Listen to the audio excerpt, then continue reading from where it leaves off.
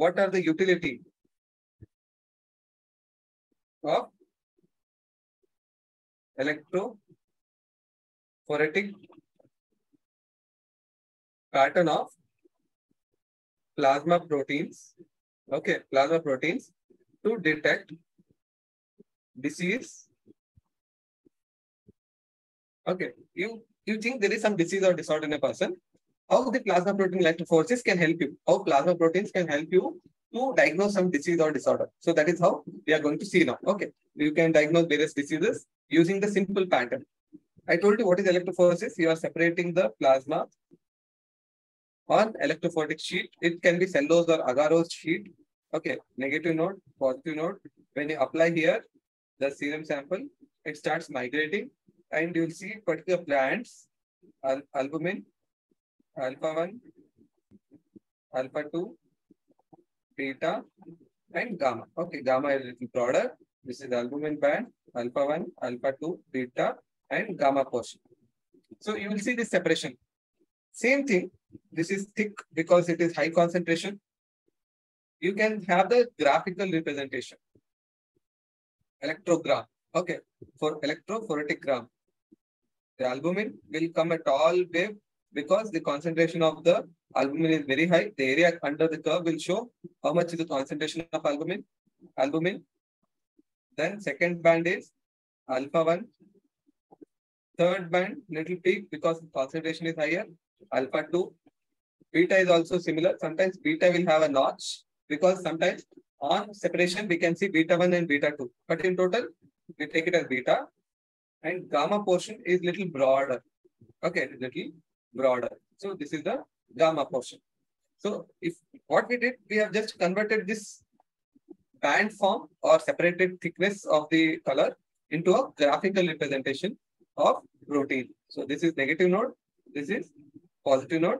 This is called as electrophotogram. We are converting the picture or the bands into a photogram. Okay, on a sheet with having the wave pattern. And area under the curve will tell you how much is the concentration of this protein. It will show how much is the concentration of that protein. If it is small, then concentration is reduced. If it is large, then concentration is high. So that's how you are going to interpret. So this is about the electrophotogram. This is the, to tell you again, this is the normal pattern.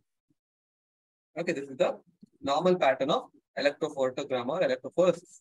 Now we'll see one by one how you see in different disorders. Okay, first one, say about how you see in the nephrotic syndrome. Okay, how you see in the nephrotic syndrome.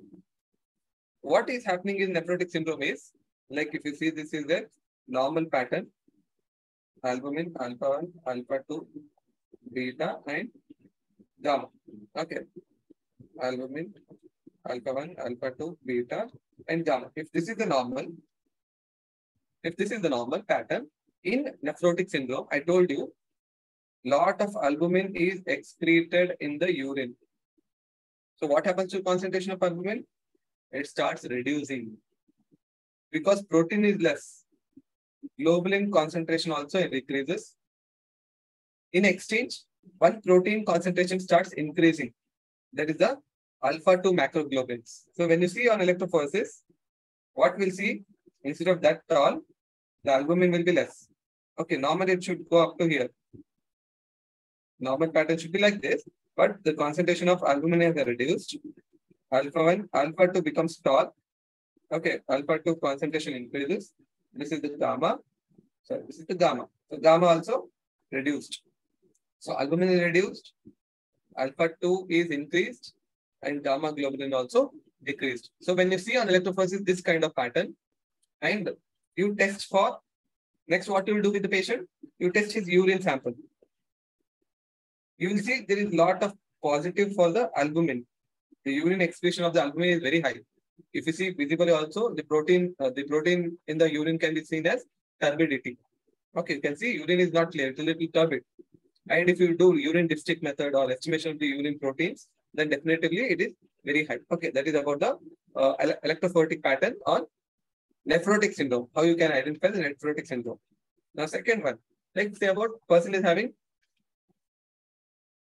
chronic liver disease. I told you Liver is the only organ who will synthesize albumin. So whenever there is liver damage or liver cirrhosis, the concentration of the albumin starts decreasing. One of the function of albumin is osmotic activity. Okay, osmotic activity. To compensate this, who is helping now is gamma globulins. Gamma globulin concentration increases to compensate the osmotic activity of the albumin, which is actually reducing. So when you see on pattern, normally it should be this high.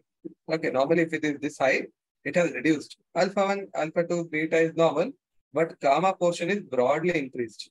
Normally it should be this much.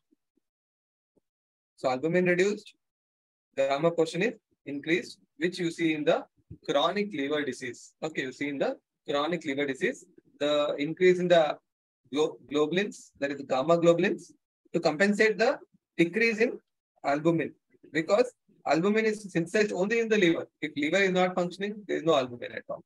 So that you see in the chronic.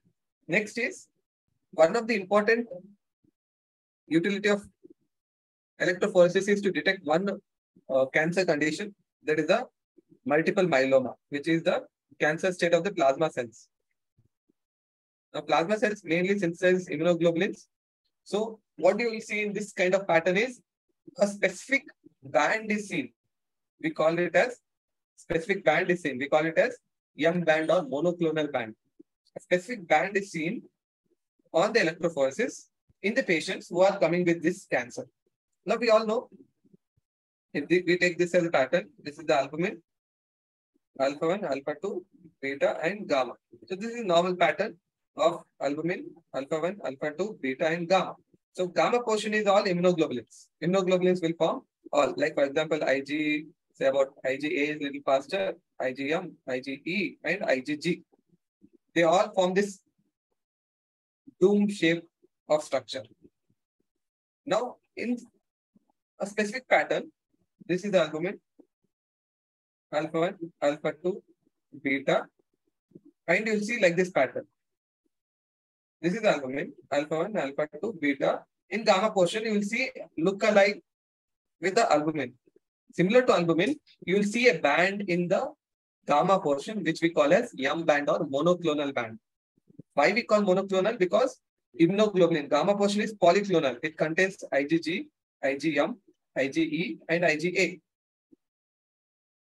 Here, there is specific type of immunoglobulin which is excessively synthesized. Like say about all are equally synthesized initially. That's why it got dome shape. Now say about particular immunoglobulin, IgM, is making 90% of total. So this is IgM, you imagine. So there is specific monoclonal or specific immunoglobulin concentration is high in the blood. That is mainly seen in the multiple myeloma, where it is the cancerous state of the plasma cell, and plasma cells start synthesizing a specific type of immunoglobulin high concentration. When you do electrophoresis, similar to albumin, you will see a tall band standing on the gamma portion. On the gamma portion, a tall band stands. That is called as monoclonal band. If you see a monoclonal band on the electrophoresis, definitively it's a case of multiple myeloma, which is cancer's condition of the plasma cell. Okay, one of the important exam question also. They'll show you this pattern of electrophoresis. Two bands, one on positive side, other is on negative side. In the gamma portion, if something is standing tall, that is the M band. M stands for the monoclonal. So monoclonal band is seen in the gamma portion. That is clinching diagnosis of the multiple myeloma. So you should never forget the multiple myeloma pattern. Okay, multiple myeloma pattern. And last, if there is, say about infections. Okay, infections you can see in sometimes. So whenever there is infection, definitively what will increase is your proteins, which is in the gamma portion. So gamma globulin will be elevated in response to the infection. Like so, whenever there is infection,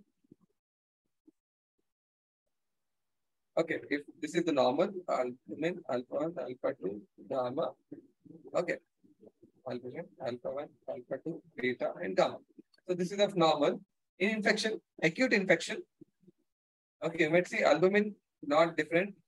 Alpha 1, alpha 2, little, beta, and gamma. will also be increased.